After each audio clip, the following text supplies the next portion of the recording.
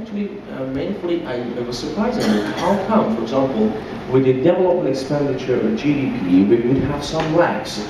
We would have some lags, I mean, when we wanted to interpret this data, we had some lags. For example, in the development expenditure, we tell lags, means because these are quarterly basis data, so it means the 10 lags is going to go back, for example, around 2.5 years ago. So it means that the investors, when they're going to come to Malaysia to invest, they will see that the development expenditure is the infrastructure level of to development of this country 2 years ago. So it has a meaningful relationship between the development expenditure and actually the FDI with some lags.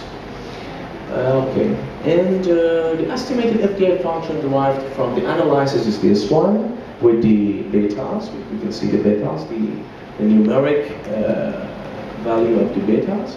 And the model's validity improved through the F-test and done the unit root tests from its residual.